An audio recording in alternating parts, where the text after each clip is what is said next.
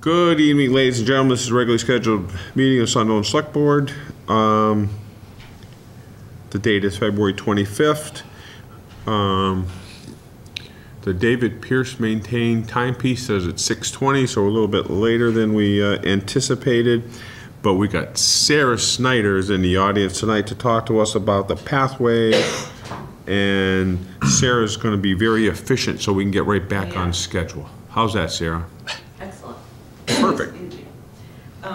Oh, you got the dreaded... No, you don't. Don't worry, 7 days, Sarah. You'll be better in 7 days or so. Not that. I went to Guatemala on vacation and there was an active volcano going off and a really bad reaction to the volcanic ash in the air. Yeah. Good thing it wasn't Pompeii. I know. So I guess you didn't climb that volcano then, did you? I didn't. No. Okay. Anyway, okay, so I'll try to get through without coughing. So I'm here to present an updated plan for the parking lot in the park. And you got the picture. Got it right here. Okay, so if you'll recall, originally we had a plan to have extend the parking lot with a gravel section. And then when the bids came in, they came in much higher than we thought, and we couldn't actually even afford to do that. So we didn't accept any of the alternates, and we decided to regroup. Well, we've regrouped, and we're here to propose, actually, we put together a package, and we're proposing a partnership with the State Department of Fish and Game Office of Boating and Fishing Access, the wonderful people who brought you the upgraded boat ramp. And nice boat ramp. Terry Smith is here from that office, and they are making a very generous offer to partner with us on this. They're in a, well, Terry can tell you more, but they're in a good position to kick in some funding if we put in some trailer spaces in the back there, which we were going to do anyway. We've known all along that we need more trailer spaces. I bet you the library is very happy about that. Yes. So I was down here on Labor Day, and I saw 8 trailers parked. Kitty wampus all over, crossing 4 spaces and out on the field and everything. So this is going to bring a lot of order and signage, and it's quite a significant upgrade from our original plan. And not only we're proposing, not only can we afford now to do this, but we can afford the other alternates as well now. Terry, are you going to put the normal signage up the brown side that says it's for parking with boats, trailers only? Yes, and what I was just looking through, the select board had reached an agreement with us back in September of 2016 when the boat access was going to be redone. Yep. So we have a new land management agreement that would need to be signed to amend this. Yep. And what it spells out is that there be the 6 car top trailer spaces at the library, like there are now. There be 3 spaces that exist there now for boat trailers, and then there would be 5 additional ones over here. And I guess that was my biggest question was, from my use down here, I see, it's funny because a lot of times I see more car toppers versus, and like I know up in Gill, there's a sign that says parking, basically you need to have a trailer, but there's a lot of people that don't have trailers that are using the sites now. So we have signage that says, and this is how I think it would work best here, would be the signage would say parking for vehicles with all of the spaces over at the library. Yep. Will be 6 car top spaces, parking for vehicles with car top boats only. The other 3 spaces that are there could be labeled as parking for vehicles with boat trailers or car top. And then these spaces over here would be, I'm viewing these 5 spaces over here as something that would be, you know, almost like an overflow on the weekends or when there's a special event going on. And now with the agreement that we have with the town, if there's a special event, like last fall there was a big kayaking event or whatever, now the town has, through the agreement, you guys sign off on those special permits along with our agency. So you'll be aware of when there's bigger events coming, when these might be used. And you know, and there might be an interest. This section of the river, you know, as you know, it really doesn't, there's a speed limit on it. No, it's heavily used. There's no, oh, it's terrible, don't come here. No. And so it is, so what I was leading into is it's a very tough section of river to navigate. So, you know, we're not promoting it like, you know, as being, you know, a big increase in boat traffic. But since the facility down here was improved last year, that I think there's been, you know, there has been more usage. Yeah, a little there has, and I would say and again, I've lived here for a lot of years.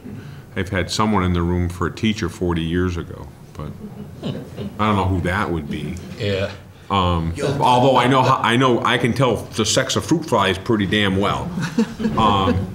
But I've always been amazed at how few people actually, because if you are a canoer, if you are a kayaker, it is some of the most undisturbed portions of the river that you can find. Right. And in the boat, and typically the boats that we see, like if I'm out in my canoe or the kayak, the boaters that we see are very respectful of others. So it's not like in some other areas of the river. So it's been amazing. So I have 2 copies of the land management agreement, which would need to be amended.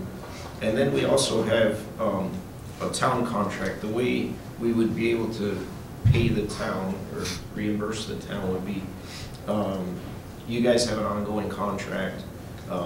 You know, it saves us the engineering, saves us the public procurement process because you've already gone through that. So we have a contract. We're one of the few agencies left in the state that can do it. But we have a town contract where you guys would be the contractor for us, basically. So you're handling that. Yep. And then when you get the invoice in from your contractor who does the parking lot, then we would reimburse the town. So there'd be I'll coordinate with Carlo, with the engineer for the job and with Sarah. And then when the contractor puts his request in for payment, then we can reimburse the town. And so what we come up with is, looking at costs, we've had several meetings, and we can contribute up to $32,000. Perfect. For the paved parking spaces, and that's what we went back and forth a little bit on, was what should be gravel, what should be paved. My feeling is the pavement is always better because otherwise it's a headache for the highway department to maintain. If you got people, you know, driving in circles, you're going to end up with potholes and stuff. So I kind of advocated for that. Yep. But that's what I have, so I'll leave it. I can with leave it with Sherry. Yep. There's signatures by the board. Thank you for working with us because really it's through, you know, your guys' help that we've been able to do everything. So, and I really think that when the walkway goes in, I think you're going to get I mean, people are already seeing it, talking about seeing it from the top of Sugarloaf on their walks, and you actually can see it now driving over the bridge. So I think it's going to open up that whole area. Yeah, it's a good project, and Sarah's been great coordinating it, along with her engineer with our office. Yeah, and it looks good. Hopefully it'll move forward. Sherry understands I think with the meetings we've had, like the special permit process. Yep. And all of that, but we'll take care of the signage. One thing that we talked about is the spaces that are for the boat access is the guys that work with me, we have our own line striping equipment, so we'd like to paint those spaces a different color so that people know, okay, here's where you park. So yep, that's fine. We'll take care of that in the spring, and as soon as the contractor's done with the paving. I like that idea. Thank you, Tim. Yeah, and they'll repaint the ones over by the library too, because they're a bit confusing because they're sort of mixed message. Yeah, they're kind of the ones. Get some consistent. They lead you to believe that they're for single cars, where people are supposed to park with the boat trailers. So. Okay. All right. Anything else there, Sarah? No, I just want to make sure, you know, because when we went to town meeting and everything, you know, the original plan was for gravel. I just want to, you know, make sure everyone's okay with. It's upgrade. I think that there are many advantages to this. The disadvantages are it's more less permeable. But Carlos did design drainage. So the stone around. Yeah, he designed some infiltration so that to try to handle some of the stormwater coming off the blacktop, so it infiltrates as opposed to. Yeah, that'll be nice. Thank you. Thank you, Sarah. Appreciate it. Thank you, Terry. You're welcome.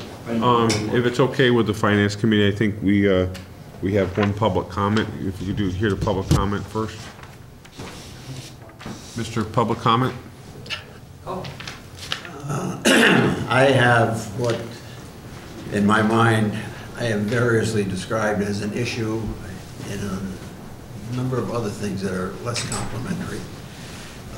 I'd like to preface my remarks by pointing out that I've been a resident here for nearly 60 years, and this is only the second time I've brought an issue before the select board, so I'm not... Except when the selectmen may be driving by, you hurl insults at them.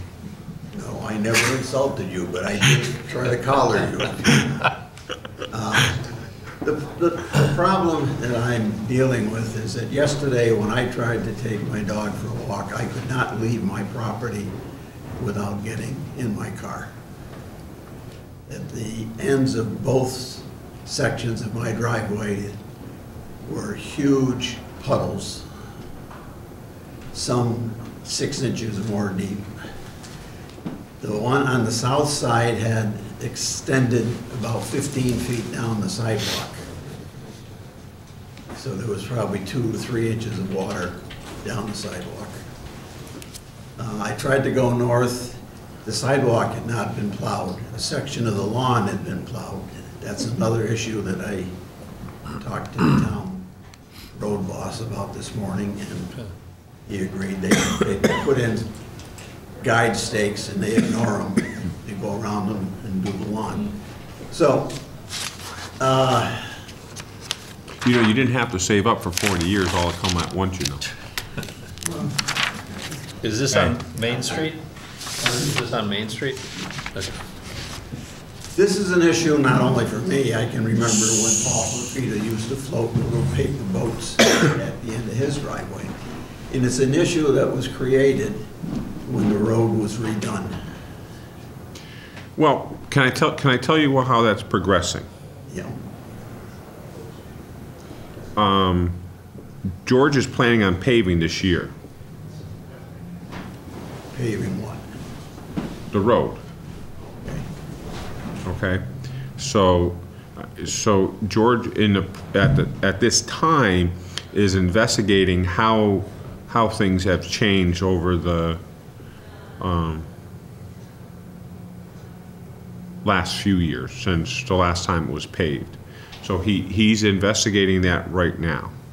I don't know where he stands on it, but I know we have talked. That's why South Main Street wasn't paved last year, because we brought to his attention the water and driveways.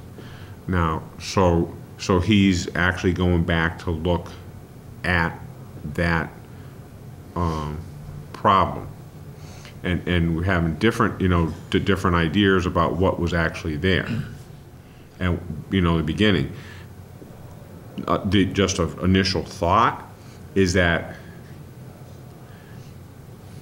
I think he said there's like from what it was like 1.5 to 2 inches higher now than last time, but I'll, you know, and so we would not be higher than what it was originally. That's what I thought he was saying, but I'll have to check with him.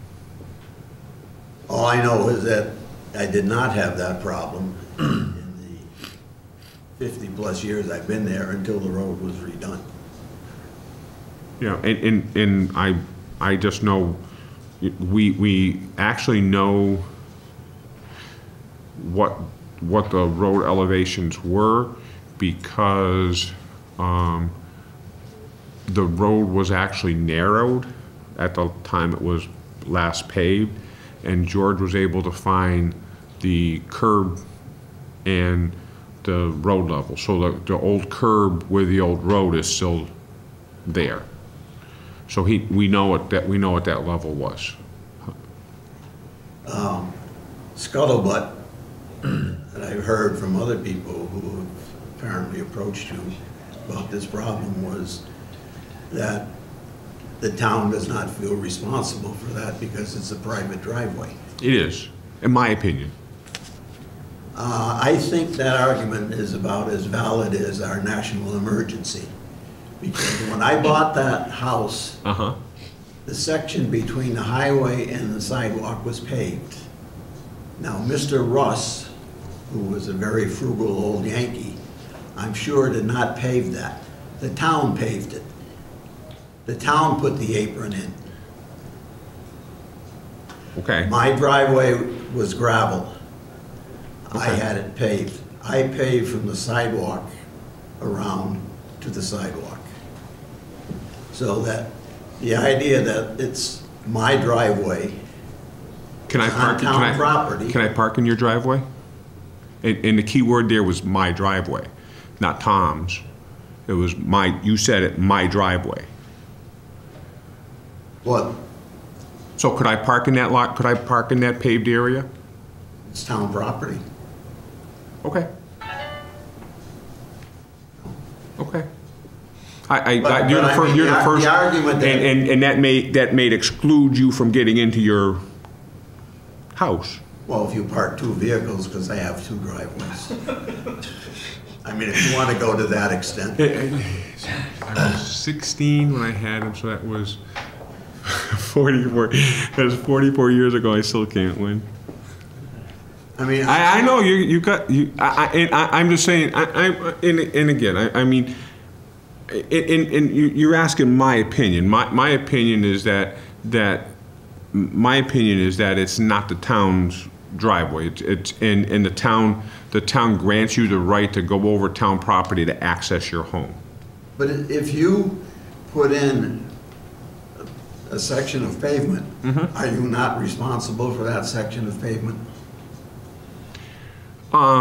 When the state paved, I forgot if it was north on 47 or south on 47, and they said, look, we're going to pave this for you once, but we're not going to ever do it again. So if you want to maintain it, you have to pave it from this point forward. Okay? So we paved, Georgia's paved 4.5 miles of 47. So I guess I answered your question is that if the town didn't want 47 paved, because the state wasn't going to pay for it again, so I guess we could make 47 a dirt road, if that makes sense. So I think that's what your analogy is that we paved it once, so we're always responsible, the town's always responsible to pave it from now until perpetual infinity for next 100 years. I don't agree with that. I also agree, I saw in minutes that there was a board of selectmen, and they were asked by a resident of North Plain Road if the town could use Chapter 90 monies to pave in a little further on the driveway aprons. The Board of Selectmen at that time said no. 1 year later, the highway superintendent, and this is in minutes, I'm not making this stuff up.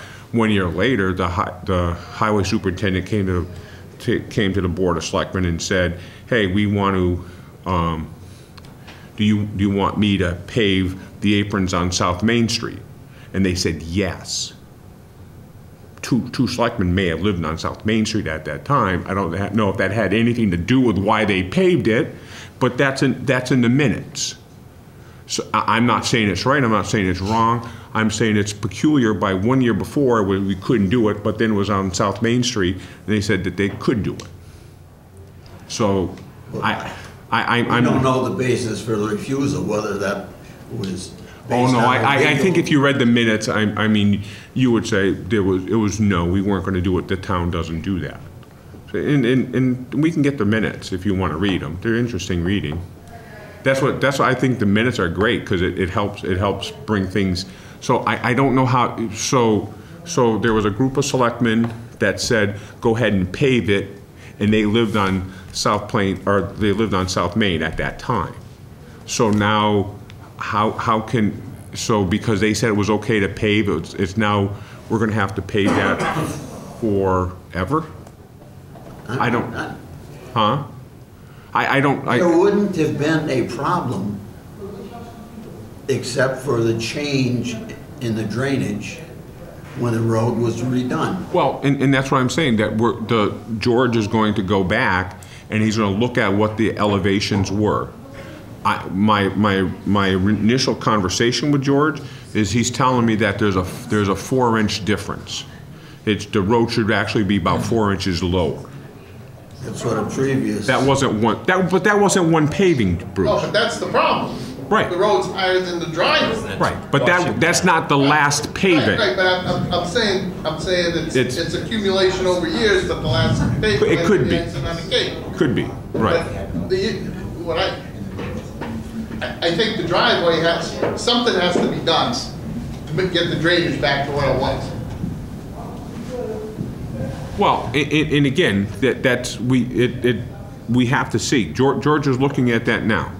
I'm saying, but So I should keep Marty Solomon on speed dial, because if I fall. I would, yeah. And again, I'm not trying to be difficult. I know. I'm not. 3 hip replacements. I'm pushing 81, and I can't get to my mailbox safely.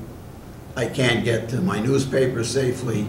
I had to walk the dog out in the highway, and you know how they go on 47, because the sidewalk was unpassable, coated with ice, and couldn't get out either of my driveways because it was a skating rink.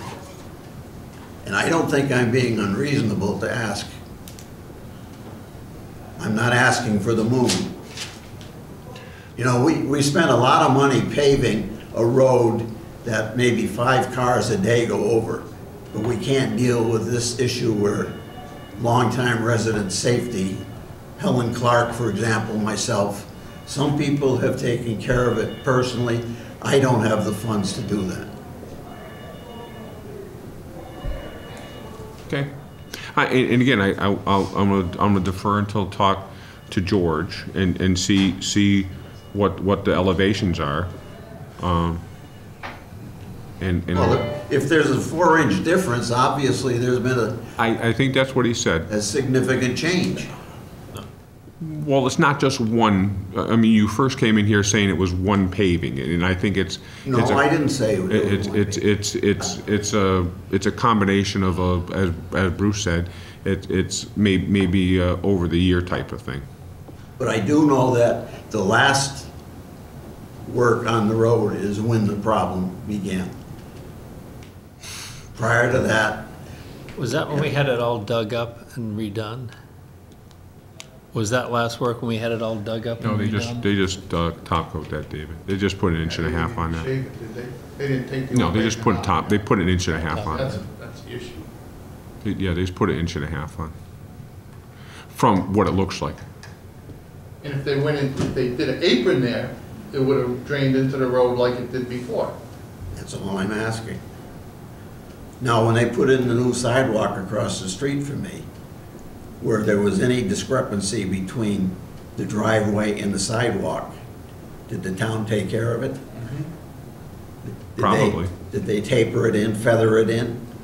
Because you'd have to comply with ADA requirements, yes. Oh, so, because I'm not disabled, you don't give a damn about me. No, well, I would disagree with your, that we don't care about you.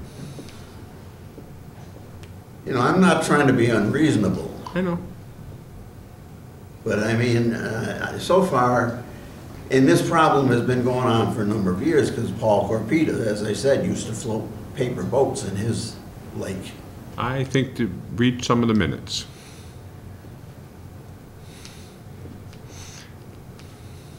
Well, Because he lived on South Main Street. I think I have stated my case, and as I said, I'll keep Marky on speed dial. Well, I came out tonight in this weather, and I was hoping I could get a little more response. what would you like us to say, that we'll be there tomorrow and pave it? No. But your comment was you wanted more of a response. What would that response be? Some indication that we are seriously considering. I told you, we're looking, We're looking at, you know, we're looking at a lot of things in this country. Things aren't getting done. Actually, don't look at the country, I just look at the 14.7 miles of Sunderland right now. Okay. And that's all I'm talking about.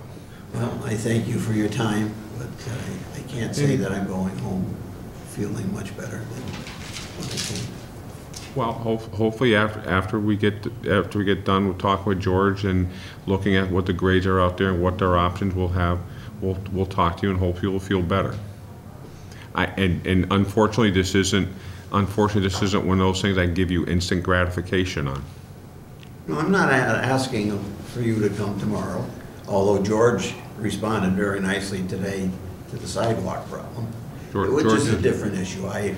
George is a stand-up guy. He'll try to make it happen. And I'm not the first person that's complained about this. And you, I mean,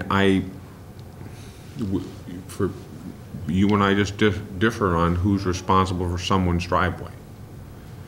I mean. Well, you know, you once told me that no matter how flat you make a pancake, there's two sides to it. No, I wouldn't say that. Yes, yes. No way, man. That's what you told me. That's an expression I learned from you, Tom. No. All right? Now, let me point out the fact that for over 50 years, Yeah.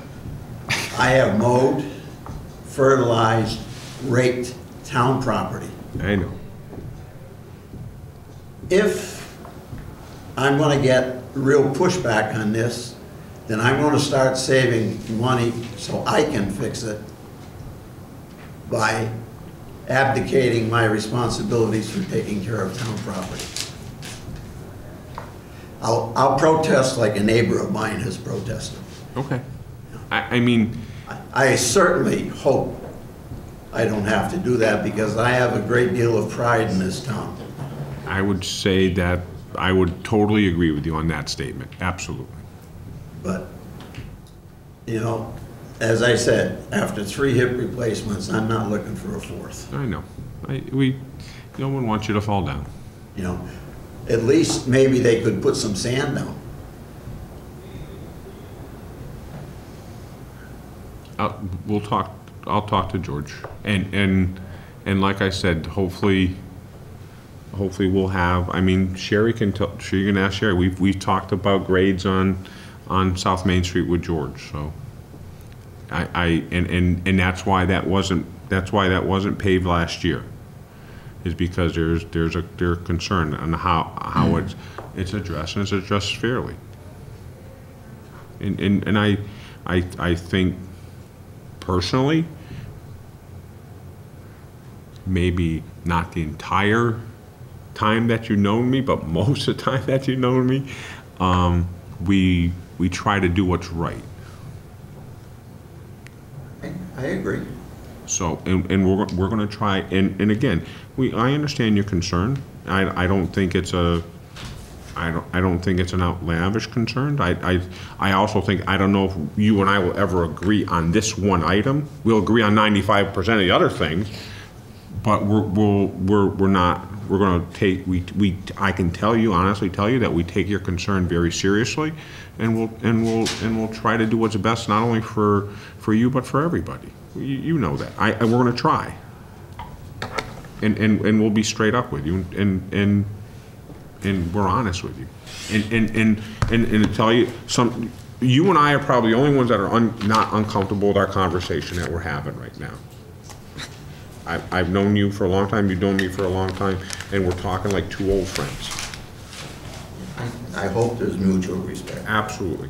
But, and I'm trying to be honest with you, I'm not trying to sugarcoat anything, but I treat you like I would treat someone that I care deeply about, because I do deeply care about you, Mr. Richards. Are there any blocked storm drains right now around there? No. That's another, little service I've done to the town when I was more capable. I frequently cleaned the catch basin near there, and that's why I'm saying that well, reciprocation would be nice. There needs to be a crown. There needs to be a crown in that driveway, in all the driveways, because right now the driveways are flat. There should be a crown, in my opinion. I think if you had a crown in there, we'd be better off, but there are no crowns, and I think that hurts. Because you're right, because you don't get, and because there's no crown, there's not a crown in the driveway, the water just accumulates, it ponds across the entire thing. Well, we'll work on it. It's definitely, and it has deteriorated badly as a result of the water collecting. We get the freeze thaw. And the water underground, the movement of the water underground is contributing to the breakup of South Main also. So, you're right, the water is a concern. Absolutely.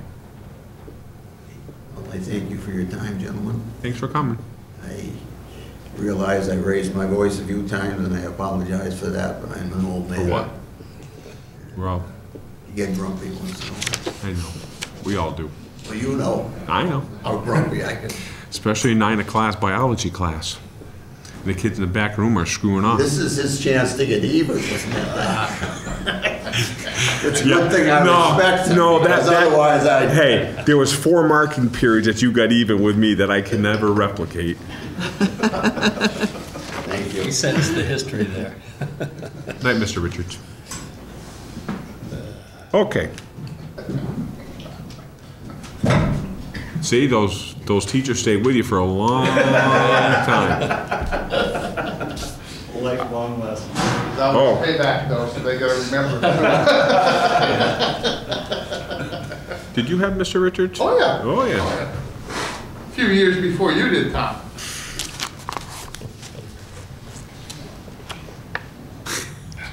I don't remember much high school biology though. The only thing I remember is I hated those fruit flies. Okay. Do you play around with fruit flies at the tech school? They better not be in the kitchen. They better not be in the kitchen, right? All right. All right. So next up, Mr. Martin, why don't you come up and talk to us about the budget for Franklin Tech School. And Russ? Yep.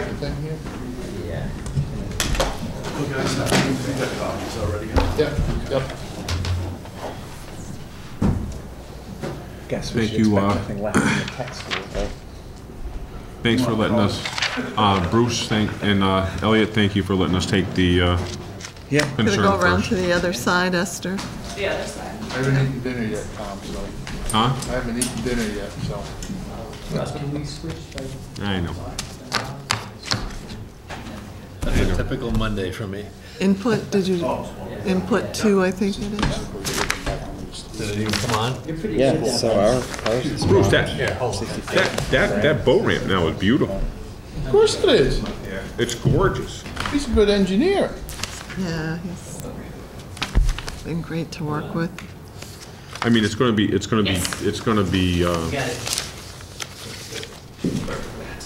if they almost need to dredge it across to get to the other bank, but That's why that river's so good, Tom, because it keeps the big boats out. You know, the only time the big boats come up here is when the water's up high. you're right, because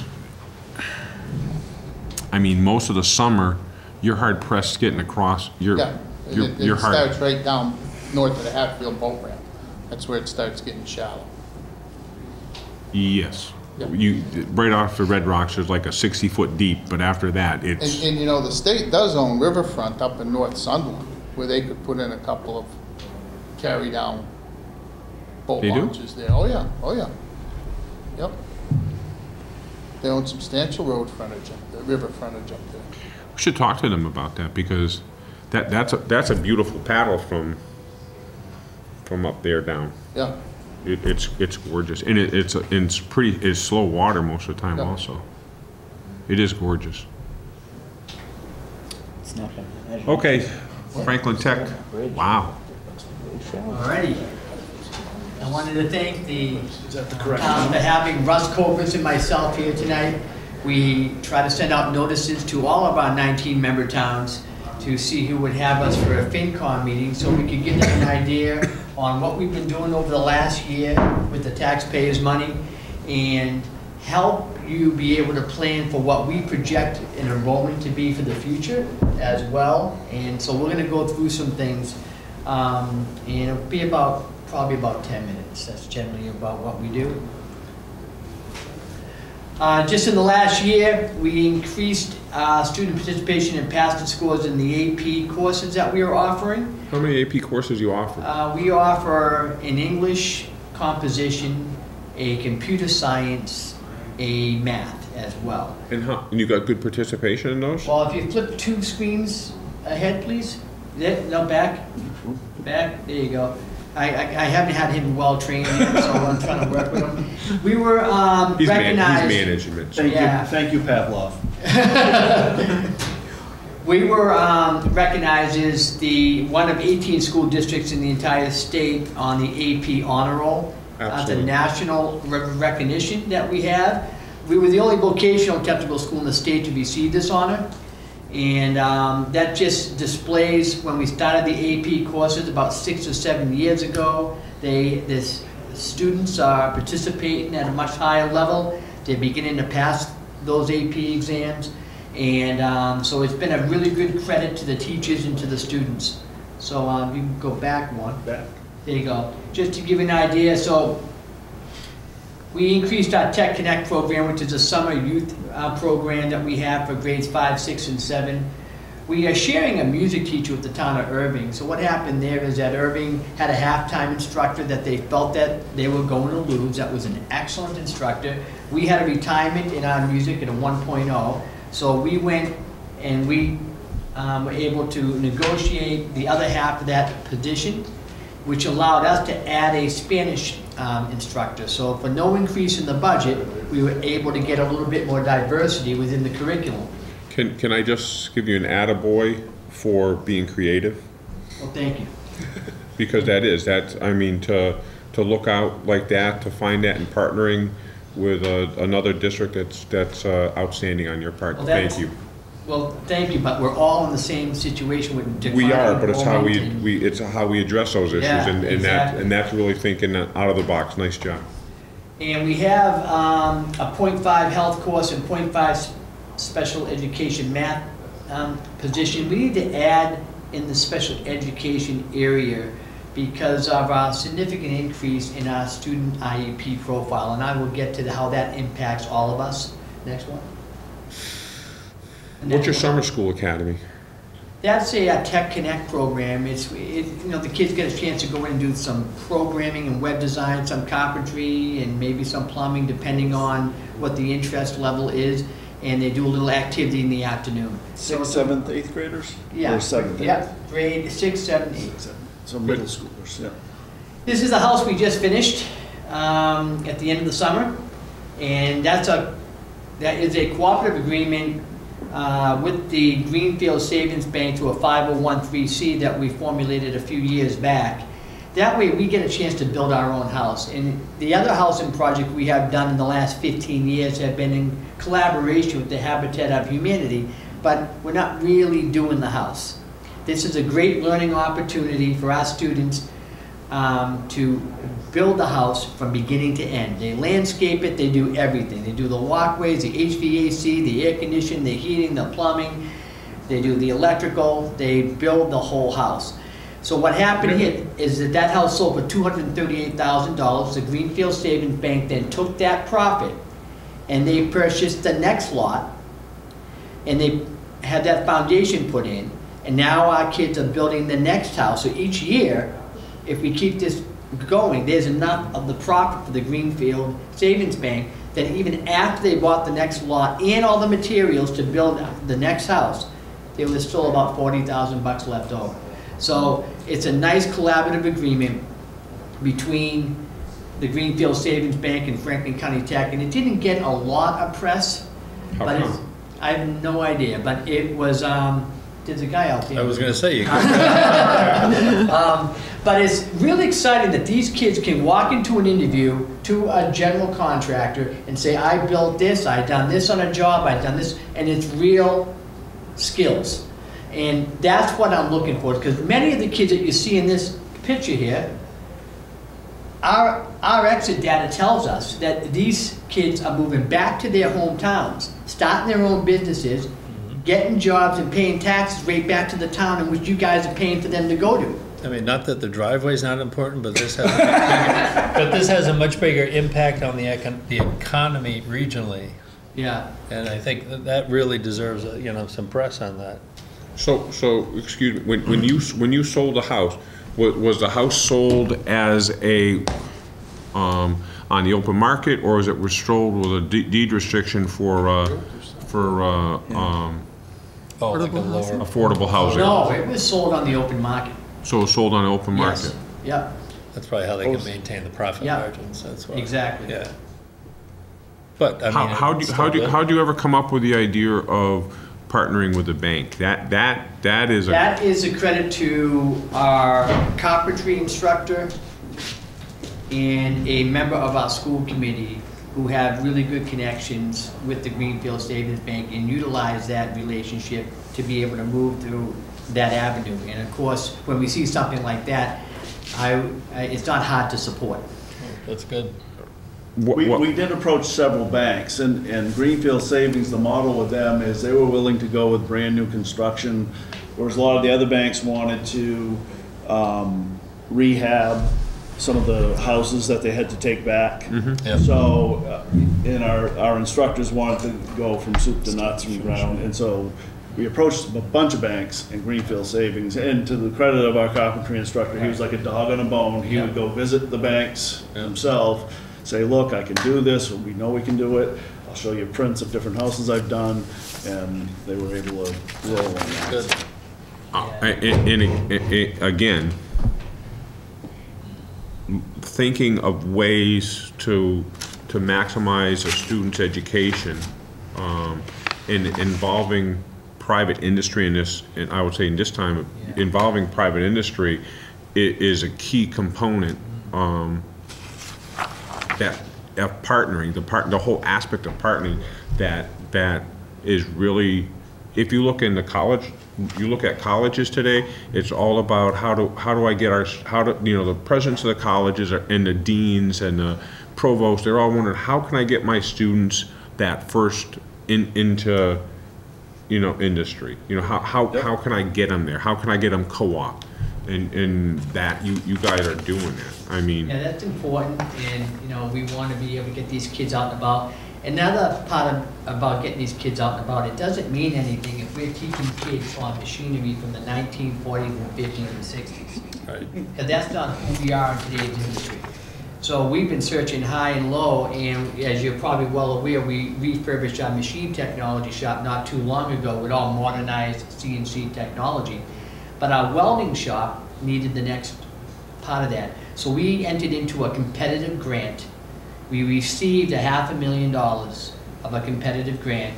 And this is just an example of one of the huge life-size robotic arms But other modern technology that is evident in the field of welding and manufacturing that wasn't in existence 8 years ago. And so we refurbished the entire welding shop with probably 5 or 6 new state-of-the-art machines. We took out some old ones. We put a new ventilation system in. We expanded the footprint and the space of the shop by 1,500 feet, added a classroom, so it really looks like a new area as well. Next one. And so this is one of the big, large machines that came into the shop. So we're just trying to get, and these come with CNC computer modules with them, and they're all computer numerical controlled, so the students get to learn how to program, set up, and run complex machinery, which is extremely important. Next one. That's just the ventilation system. Next one. And we put in a new collision repair paint booth as well. That was existing to the building, that was over 40 years old, and that was becoming a safety issue, so we had to replace that. Next. Is that water? Huh? Is you got a water drop on that? Or how do you the paint, how do you suck up the fumes? Is it just? It's a modernized ventilation system, and I'm not sure how that all works. Yeah. Beyond my pay grade. Oh, that's right. You guys are the ideas guys. Yeah, exactly. We don't know how to do it. Yeah. We know how to talk about it. And then we were able to, for the first time in our school history, we were able to put in new sports lights for, we had brand new basketball courts that were going to be teared down and replaced with from old tennis courts, which were never used. So this way we get to run summer leagues for the youth in the area at our school, and we have night lights to be able to do it. We had we were the only school district in the county without night lights for the football games, and we added those in there. Our students did all the work. They did the trenching, the electrical. They hooked up all the lights. So we had to pay a minimum cost as compared to everywhere else. We paid less for, and we are the only ones in Western Mass out of all the schools, except for some of the colleges, with LED football lights. So now we save in electricity, and we didn't reach our max output, so we don't have to worry about how long they're on. You know, and so that's another huge advantage of what we were able to do, trying to think long-term, as far as the electricity bill and all that stuff. Next one. So I just want to give you credit as the superintendent for being kind of the general contractor on our projects. And part of the savings, so the students, we had the electrical students, the landscaping horticulture students help us out with both the parking lot lights, the field lighting. They help contractors on our new windows and doors project, several different things. A good chunk of the funding for this spray booth came from money that was left over from that project. Yeah. So it was kind of neat where the kids, it wasn't the same shops, but the kids got to see we reinvested back into the kids after they helped us save on these projects. And it's just a kind of a neat thing in being in a Voc school. There you go. This is brand new. We are looking to start a veterinary science program starting next fall. It's been in the works for a while now. We are in the middle of this particular process. We will start and phase it in slowly. For next year, 9th grade only. For the year after that, 9th and 10th. For the year after that, 9, 10, 11. Then after the end of 4 years, we'll have a fully enrolled program. We have every intent of, we are refurbishing a couple of classrooms right now to make space for it internally. But we are going to be building an outdoor building to be able to house that clinic. And it already is an extremely popular demand on the part of the students. When we did some survey data with local 8th graders as well as current 9th graders, it would have been our most popular shop. If we think about it, Franklin County Tech has the largest amount of farmland in the state. It is a number 1 and 2 in the amount of revenue source going back and forth in agricultural. There's a lot of animal clinics in the area, yet there's no training facility. Franklin County is the only county in the entire state without a training facility for students. So here we are going to begin that whole process of getting students trained as AVA specialists, which is approved veterinarian assistants. on their way to becoming veterinarian technicians once they go to a 2-year colleges. I've already established a program advisory board, including Tufts University, UMass, Mount Wachusett, who all have vibrant veterinary tech programs, and we have industry partners associated with that as well. So we are really fast moving with this, and we're excited about the momentum so far. So that's just another new initiative that's coming down the pipe that we've been planning for a little bit, but now it's on the horizon. Next. All right, here we go. Here's where the numbers are. This is why we're here. We currently have 463 in-district students from our October 1 count of 2018. As you can see, we got a slow incline after a slow drop-off, after a pretty dramatic drop-off, actually, in a very short period of time. That was due by multiple factors, as we're all aware, declining enrollment. Some of that next slide might be more helpful. This is a tough slide to see, but I'll give you an idea. When we look at 2012 and 13, follow the blue, it's 806. That's how many 8th graders were in all of Franklin County. Let's look just 5 short years later, 598. That affected everybody. That was where the 8th graders were. It's climbing back up a little bit. Last year to 638, 617, and it kind of levels off around 615 on average from here to the foreseeable future. That's an important number. The percentiles up here are the percent of students out of that orange that we actually enroll. So we have 143 back here at 17.7%. We have 143 this year at 23% of the total population.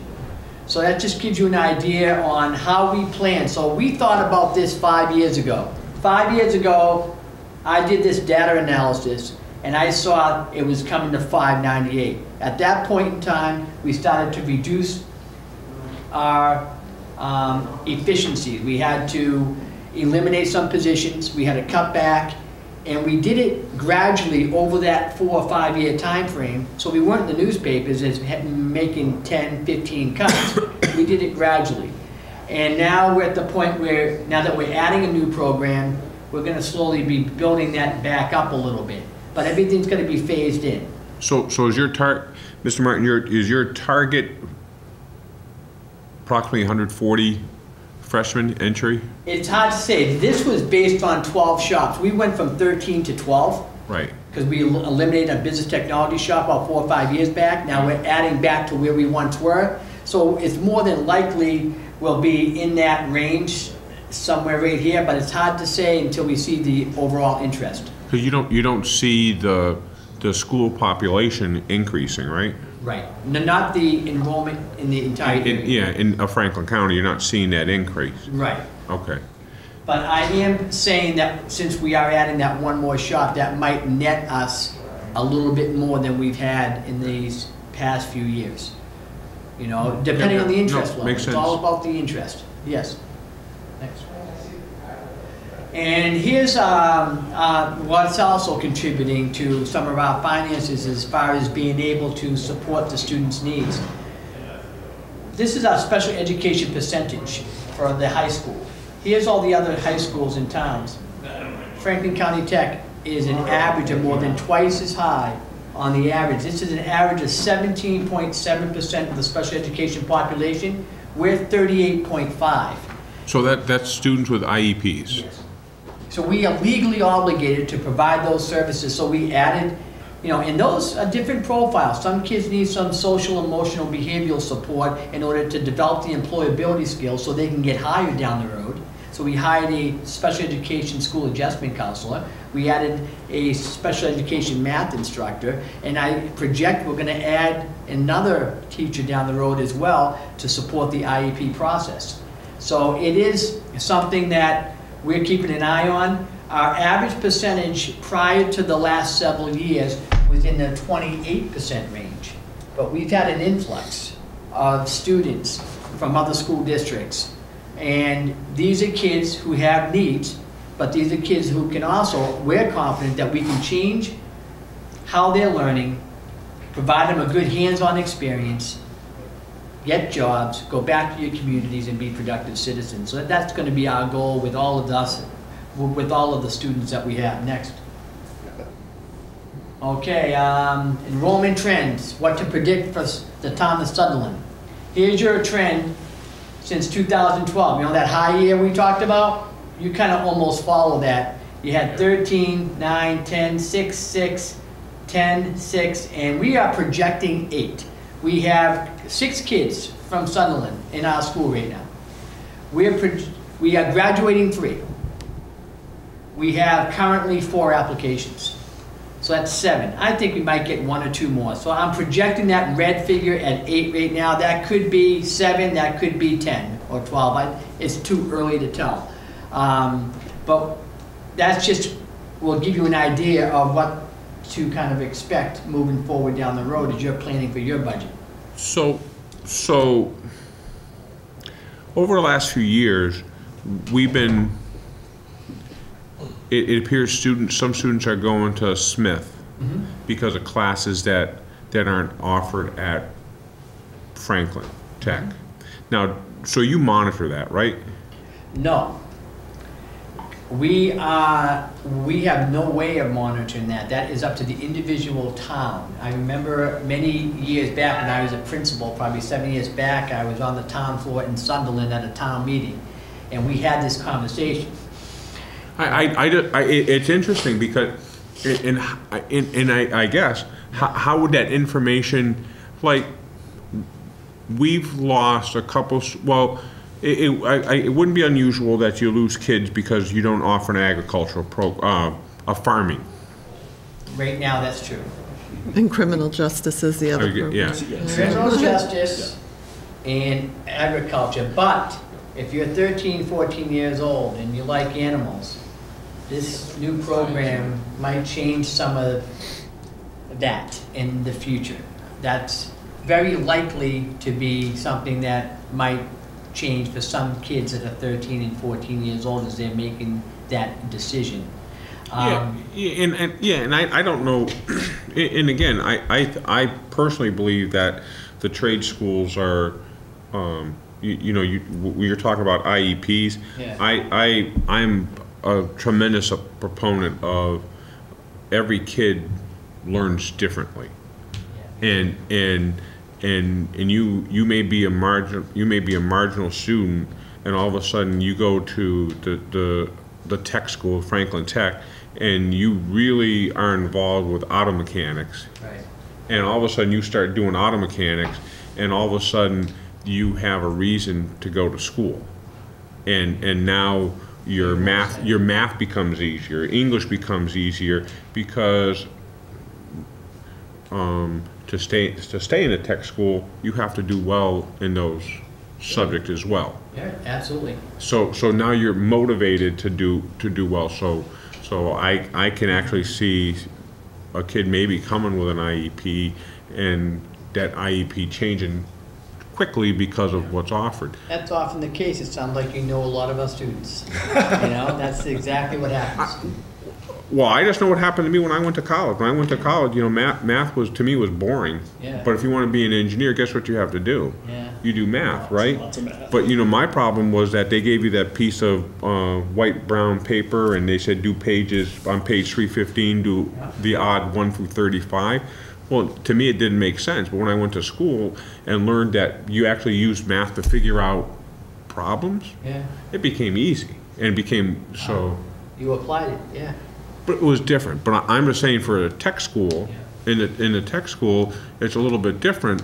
And what I was trying to get to originally is how to get to you to tell you what we're hearing from our residents that happen to go to Smith. And I don't think we had an effective communication. I can answer that one. What some other towns do as well is you have a right, because you're footing the bill. Absolutely. You have a right to then request the report cards of the students going to Smith Voc. And on those report cards, it will say if they transferred to another shop. Sometimes what happens is they start off going to an agricultural shop, and then they explore, and they end up in machine tech, something that we have. or they end up in some other shop that we have. That's what you gotta be careful of. And the only way they can go to Smith Voc if it's truly for the agricultural or the criminal justice. That's it. Everything else, they have to come to Franklin So County Tech. basically you have the same, you're offering the same programs as Smith, except for us, I mean, that We have welding and programming and some other ones they don't have, but yes, all the core vocational shops, Yeah, yes, we have them all.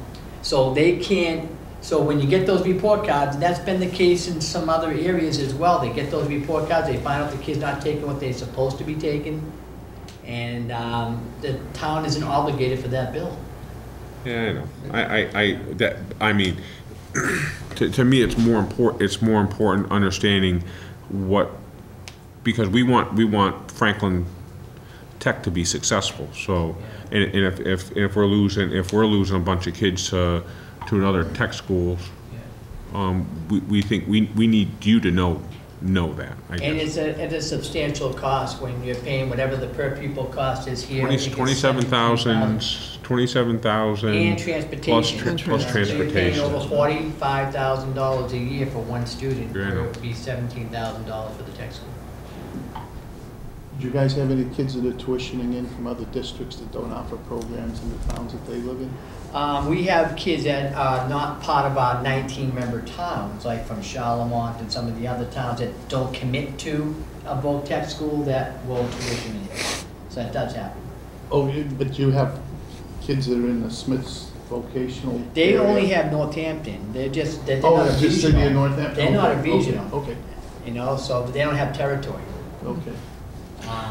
Yeah, so kids from Hopkins can go to Smith, but they pay tuition. They pay the tuition, the transportation, the whole 9 yards, because they don't pick up. Yeah. So it's a lot different. It's a lot. That's why it's important to kind of know where your trends are. It's also important to do an inquiry to local schools like, you know, Pathfinder, Smith, or wherever the student may end up, and get an idea where the students are residing, and get an idea what they're taking for courses. Because then you're going to have a much better idea. Russ? 1 second, Bruce, you got a question? Yep. Do you have a recruitment program where you're going into the middle schools and We present have your to. programs Yes. and try to recruit students that are interested in Voc Tech? They're supposed to allow us to go in there to, because we're an extension, we're not a competitor with the local school districts, so for a school like Frontier, we offer unique educational opportunities that they can't offer because we get Chapter 74 certified programs, funding, and all that stuff. So we are able to offer an extension of what Frontier has. You know, they're a much more sophisticated school to get kids ready for college prep and all of those avenues, and we promote that with our students. So when we go and we visit, we say, you know, you've got to pick the school that's going to get you to the right place of what your career and your aptitude in the places you would like to go. So we do promote Franklin County Tech if those students are interested. You know, so we just want to be careful on that end of it as well, because we're a partnership with all of our school districts. And so we're an extension of what we have to offer. Okay, Russ, I did enough talk. Why don't you take over? When the numbers get bigger or When the numbers get smaller, I'm going to give it to him. Yeah. So Bruce, this is the interesting part. Look at the different assessments every community has. Oh, I know, but it's based on the student enrollment. No. No, because if you look at the per pupil Look at column. yeah, look at your that's- per pupil assessment, which is at the end. Yeah. I highlighted it and put it in bold for Oh, you okay. guys. Here's our It doesn't help me. I can't see it. Okay. Yeah. So, obviously, you've been on the select board a long time, because I remember seeing you many times. I know you were. I think you were in like 3rd grade. When you started. Exactly. I don't think I was shaving when I first started. So, Tom's right. The poster child for what was wrong with the original ed reform formula back in '93 was actually a couple towns in Franklin County that were members of Franklin County Tech. We had a year where the state came out where we had Conway I believe it was Conway, at $23,000 per pupil going to Franklin County Tech, and a town of either Irving or Gill, I'm gonna forget which one of our small towns, and they had about a $6,000 per pupil, because that's the way the formula ran back then, and it said, hey, if you're a rich town like Conway, you're gonna spend more locally on each student than a poor town. Since then, about 12 years after the 1993 ed reform, they tweaked the formula.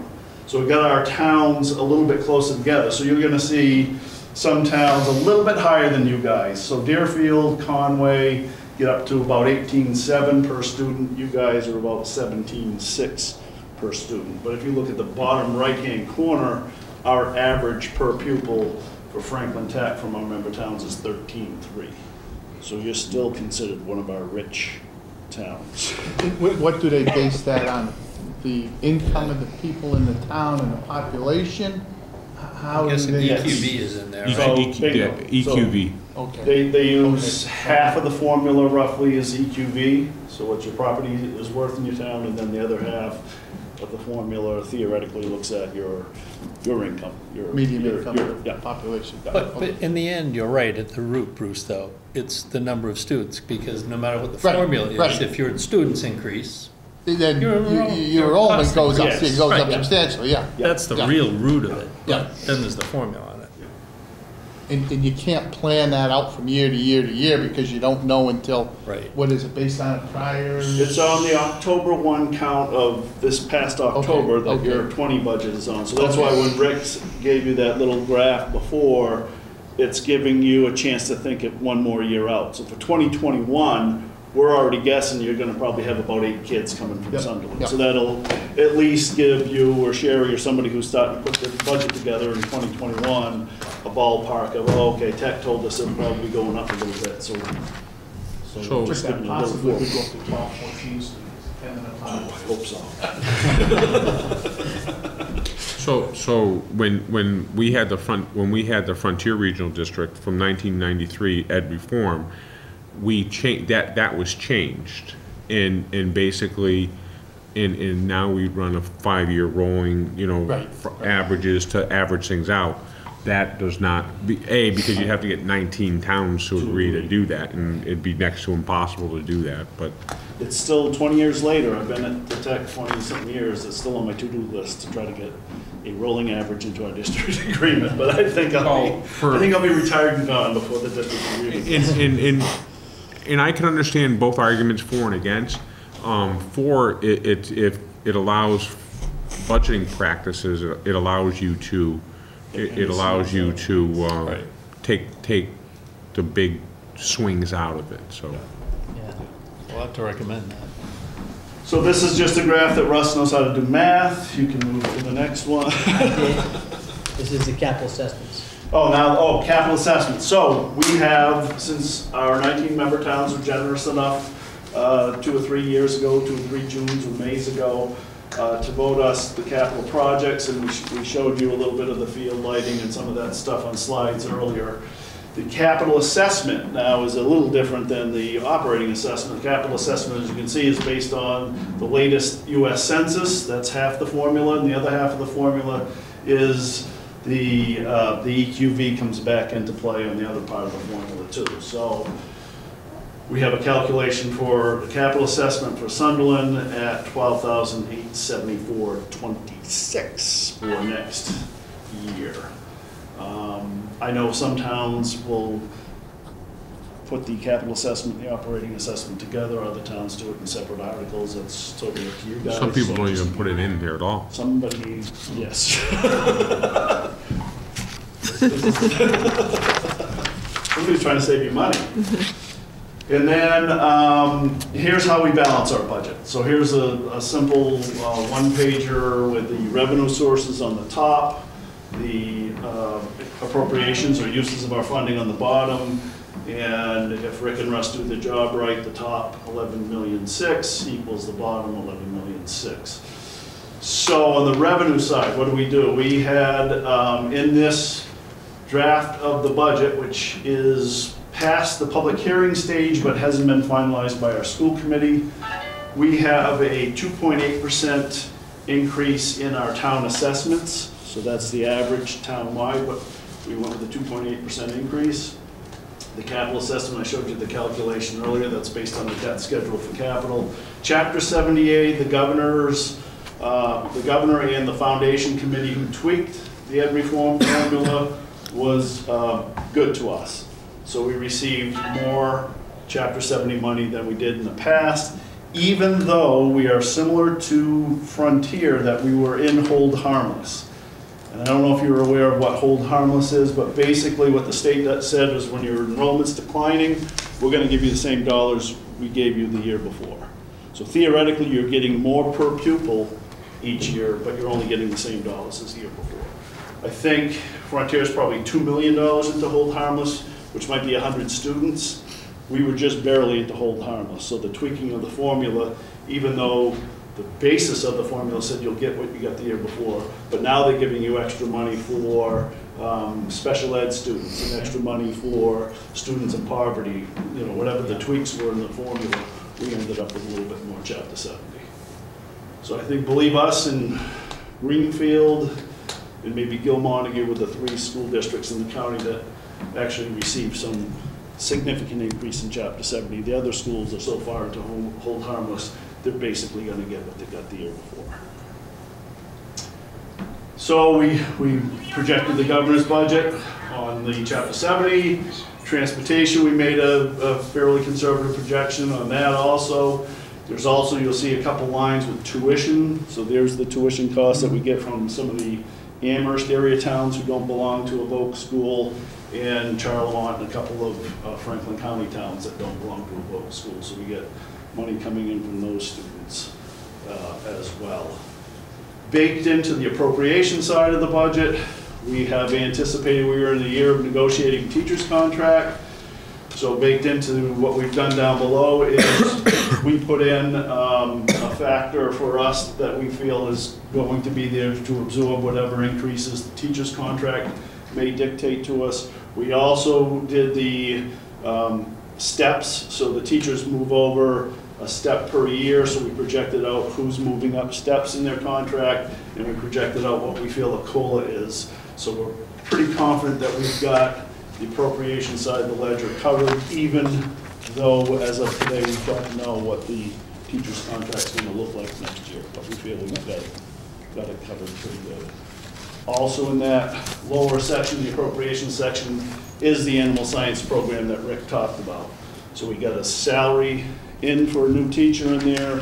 We put money in for equipment for the program to get the program started up and running. So that's all baked in. So we were able to add a program and still only hit our towns for roughly a 2.8% increase. Again, we had some help from Chapter 70 and other areas. Wouldn't some of that equipment be in capital operating costs, or? What's that? Wouldn't some of that equipment be for capital?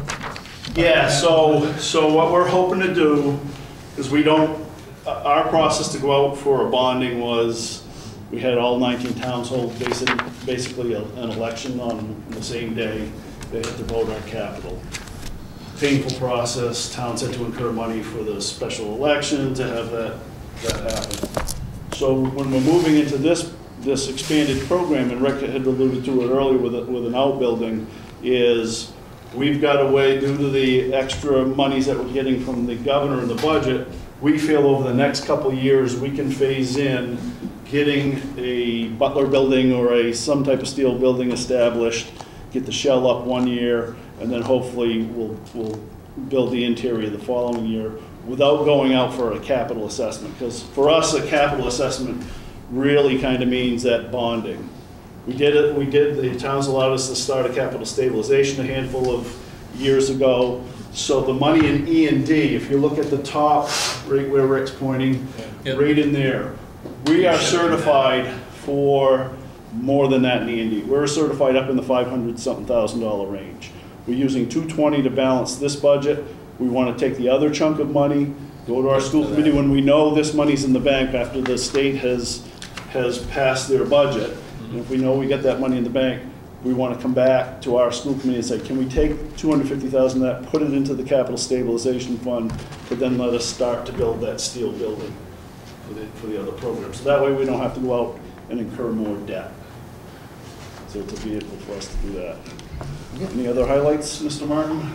Yeah, you love these pie charts, so. So here's Pac-Man, and this, you'll see Pac-Man on most of your area schools. The blue section is the town assessment. So that's how the local dollars are supporting the school. And town assessments, because of the dysfunction of the ed reform formula, were growing and growing, so Pac-Man was starting to eat more and more of the pie. The red sections are the state aid that we get for Chapter 70, and the smaller red piece of the pie is the state transportation money. So hopefully that Pac-Man will start to go away with this new ed reform formula. And the appropriation side of the budget, the reddish, orangish pieces of the pie are all our labor costs, whether it's straight wages or benefits. So you can see we're a labor-intensive industry, so a lot of our costs are on the labor side. And like Rick said, when we had the ability to look 5 years out, saw the trends, we were able to reduce some staff size through attrition, retirements, and different things without a lot of pain and angst to our Teachers Association. So that was an easy process. And that's the end of our presentation. Any questions? Yeah, if you could actually go way back to one of the earlier ones, when you had our projected, Sunderland's projected enrollment, I think it was something like so this projects us as increasing our enrollment next year by a couple at this point. 25%. Yeah. But these budget numbers have us going have our enrollment dropping by 40% and have our fiscal assessment goes down by about 65. That doesn't have to see what we're doing is the red area isn't on your agenda. So here's your you're going from this drop 10 to 6. There's your 40%. There's your 40%. That's right. Budget. Yep. Yeah. So what we're trying to do for you as a finance committee is say, when you work on your 2021 budget, Put in for each. so a year from now, put Yep. in the bump. Right. Confusing, I know, because we're in one fiscal year, we're talking about next fiscal year, and then we're still talking about a year. Right. If we never put this up, then we'd be done. But what we're trying to do is give you an extra year out to get an idea that the enrollment's going to creep up. Thanks. Yep. If the number's right, thank me. If the number's wrong, blame Rick. So your assessment of going up to the community by 2.8%. Yes. The $220,000 that you're using from the Which is your free cash. Yeah. Yeah. But that $220,000, how does that compare to what you normally use? We used 250 last year. So that's holding pretty consistent then. Yes. Yeah. All right. So that's good. I mean, I think at one time you used like 400,000 not too long ago, right? Actually, probably one of the last times we visited 4 or 5 years ago, I believe you and Tom had the same type of questions. You guys were concerned we were using a big chunk. That was under some other leadership though, right? Yes. Now I have a good conservative superintendent, so we're taking those peaks and valleys out. No, yeah, but I mean, that's one of the things that we use, because if you have, we look at it, if you have a consistent use of that E&D at those levels, you're not going to be able to keep restocking your E&D. Right. And so you don't have that monies, you wouldn't have those monies available.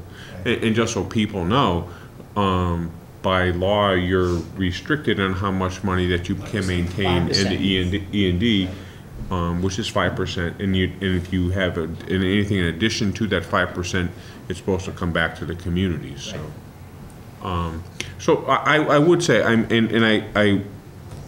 again I will ask, but it may be.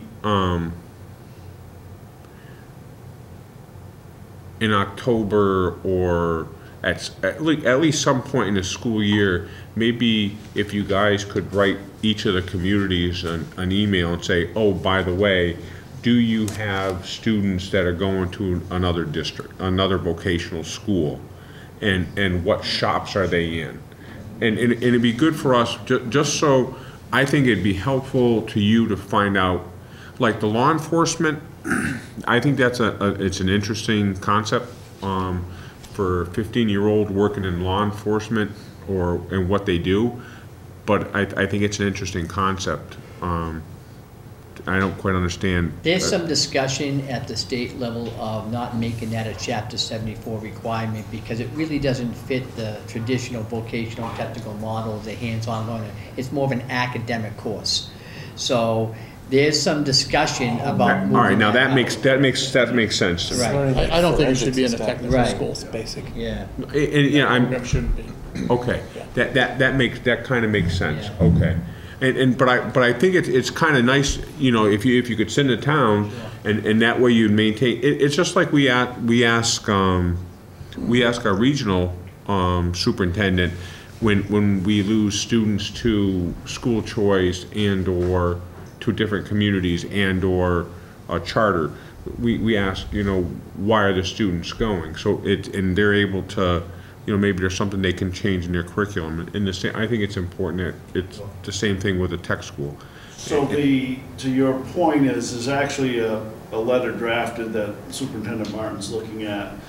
The timing is going to be different. You mentioned October because you're thinking beginning of the school year, but because both schools allow exploratory. Yeah. So if I'm a freshman going into a Voc school, I've got basically the first half of the school year to bounce to every shop. So even though I went in thinking I want to be an auto mechanic, I get a chance to explore all the other shops, and I may end up in cosmetology.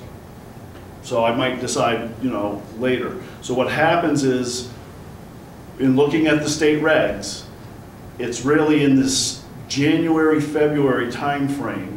And the way the regs are stated, it's the sending school has the right to request. So you're paying the bill, but it's really Frontier who has the right to request, probably because of confidentiality rules and all of that stuff. They have the right to request of Smith Voc and say, can you please give us those report cards of those students who are in exploratory?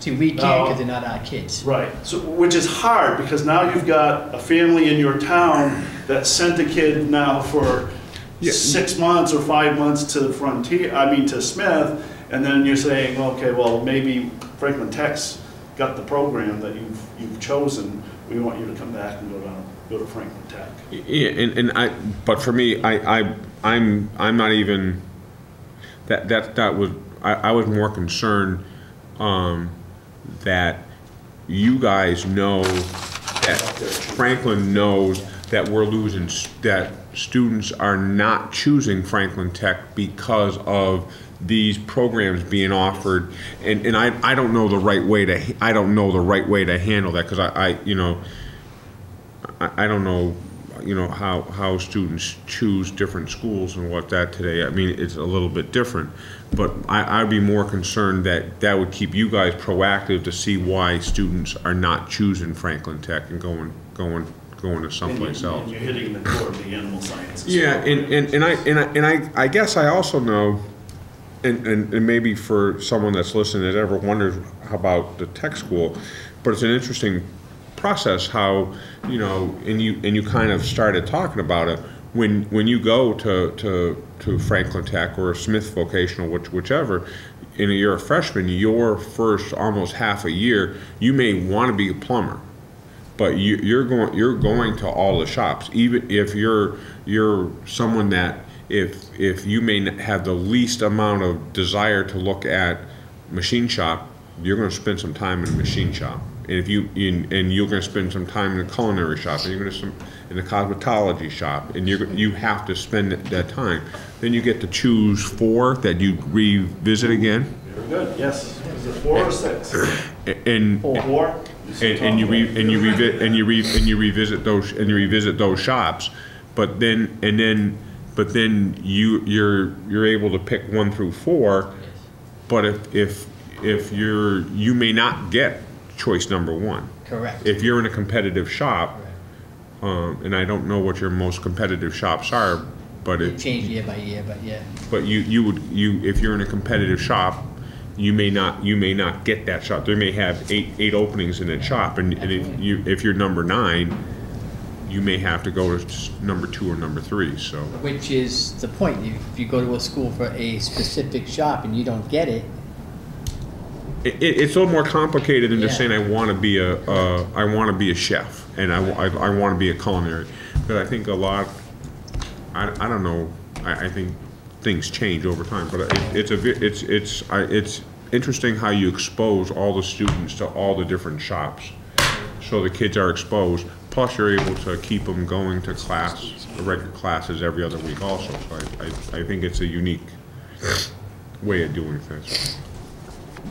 But I would say, I would think it'd be interesting that you would find out if kids are not going to Franklin Tech and they're not going to Frontier, they're going to Smith or Pathfinder or wherever the school is, why they're not, why they're not going. Okay. Dave, you have any questions? Elliot, Bruce? I just wanted to say that it's difficult for me because I'm a teacher at Turner's Falls and at Great Falls, but I had, it's a little bittersweet because we know, but I had one of my students came into class today, one of my 8th grade students, and she was just giddy.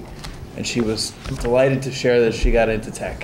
She was so excited, which was hard. It's hard for me. It's like, it's great for her, but I know she's going to have a great program, but it's also like, well, it's tough for her. That's what it's all about, though.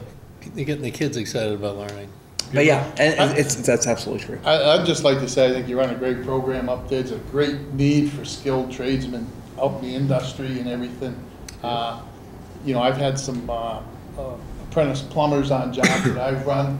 They've graduated from the tech school. Of course, they get the bottom of the barrel jobs now, but they're enjoying it. And within 5 years, if they go on a union job, they're 50, 60 bucks an hour. And they work, but it's not that bad on a union job.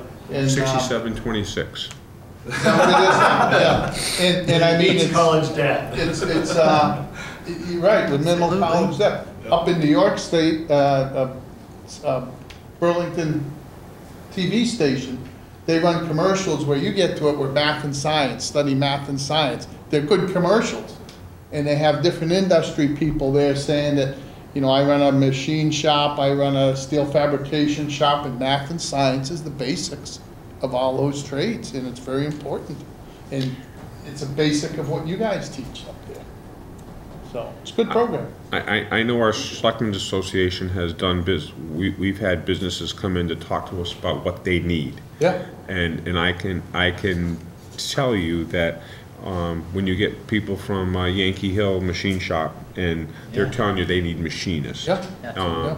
And they just don't have the people.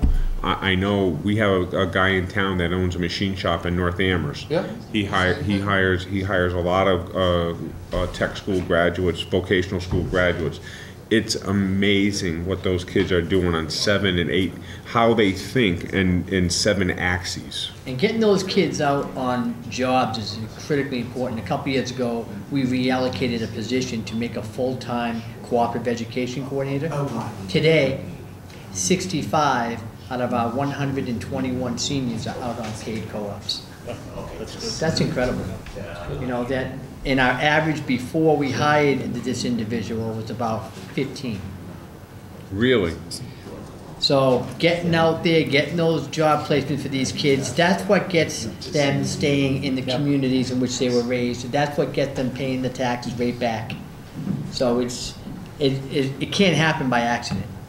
No, and again, I would just, I know you're going to be talking to us for 10 minutes and maybe stretch a little bit longer than that 10 minutes, but I just want to commend you guys on your partnering with Greenfield Savings Bank, and I will say that name quite a few times because they actually look at doing business. It appears that they're looking at doing business a little bit out of the ordinary, partnering with the local school like you in education. I mean, that says a lot about their thinking of the community. Yeah, it does. That they would work with you to do something like that, and the partnering with the local Irving community. That's actually something that we need more of in our system. So I'd like to commend you guys on that also. But those are that's pretty innovative, thinking out of the box way to do business. And at least we don't see it quite that often. So thank you very much. Thank you very much. Thank you for having us. Yeah, thanks. All right, so I guess we're all set, Elliot, if you guys are. Who do we have next week again? Next week is caucus. We don't have anything scheduled. We don't? Not yet, but if that changes, we're... So Scott's not here tonight because he's at union negotiations with Frontier teachers and. Yeah, I'm meeting on Wednesday with the school committee. I know. I'm gonna be there too. I think basically at this point, we're waiting on schools and South County Senior Center. I think we've got Yeah, you should everybody. be able to schedule with them whenever you want. Right. Okay, so I'll touch base with everyone and get... I think we have a meeting Wednesday night, so anytime after Wednesday night, you can have them come in. Okay. First, kind of bummer. Yeah, yeah. I'm gonna have to start paying you. All right, thank you, Elliot. Thank you, Bruce. Thank you guys very much. Okay, approved minutes of February 11th. I'll make a motion on the minutes. Have motion made and seconded on February 11th. All those in favor, please signify by saying aye. Aye. Okay, it's 2-0. Sherry, old business, Board of Selectmen updates. Davey? Speaking of union negotiation meetings, my last one was canceled, Good. so. All done then, right? We're done, hey. Yeah, so our next one's in March, I forget the date. We had a fabulous ditch committee kickoff meeting last week. So, went over the charge and everything and got rolling on our next steps, which is gonna be to essentially define the area that we're gonna look at. Make sure we've ironed that out and say, okay, this is the area we're gonna look at, and if we're not gonna look at anything else, let's just state why, so that way we've got that in the record. And then we sort of overlap briefly with, and I gotta talk to him about this, but I guess under current regulations, there's no such things as ditches anymore. But, so we had a nice little overlap briefly with Kurt there, but that's one of the things we gotta sort of define too, is okay, within the area that we're gonna define for our scope of work, then what things are perennial streams, what things are intermittent streams, because it's not that you can't do any work in those areas, but depending on what it is, it defines the scope of the work that you can do in there and what kind of work you can do, so. And what was it, David? Perennial streams and what else?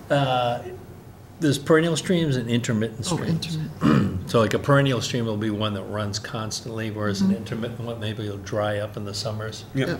So, and then tomorrow we have our personnel committee. We're going to go over the report from the Collins Center. So, looking forward to that. Good. So, that's it for me. Okay. Board of Selectmen, I have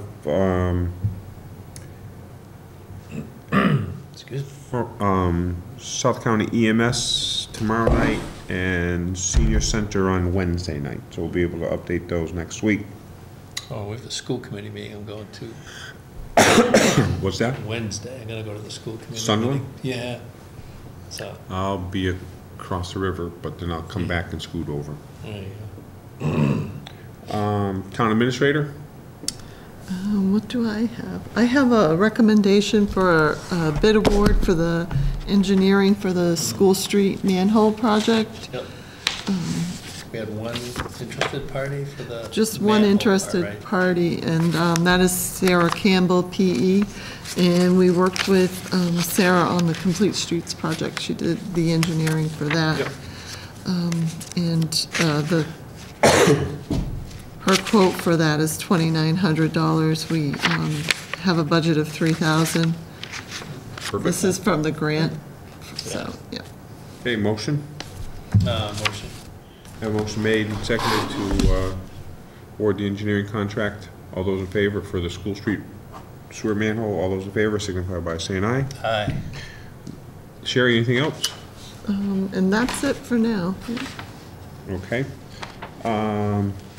We have part-time appointment. So we received a letter from George, the highway superintendent, part-time seasonal. I'd like to recommend Lawrence Peters for part-time seasonal position as a snow plow operator for the town of Sunderland Highway Department. I also recommend his starting salary rate to be $18.89 per hour. Motion. A motion made for the appointment of Lawrence Peters. I'll second. All those in favor signify by saying aye. Aye.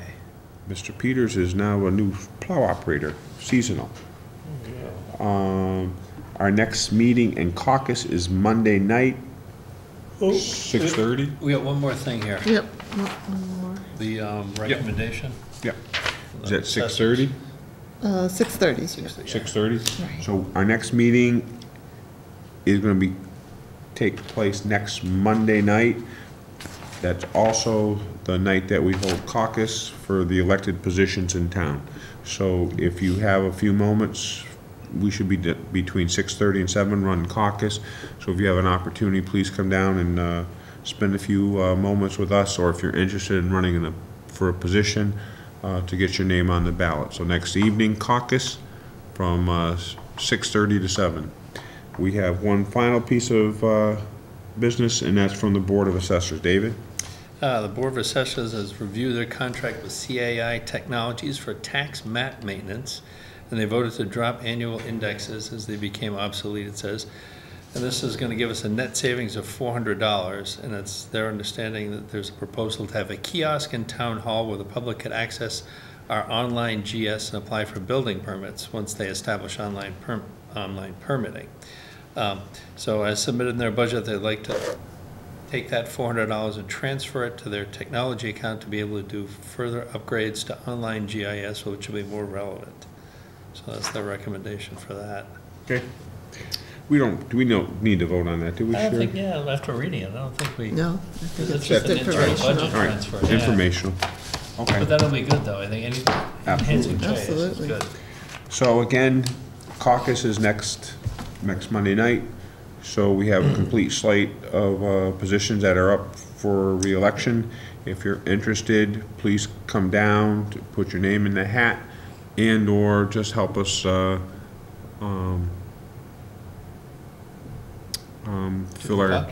our quota, so that and participate in the caucus procedure. Without hearing anything else, at this time I entertain a motion for adjournment. Motion. A motion made and seconded for adjournment. All those in favor signify by saying aye. Aye. We will be declared out.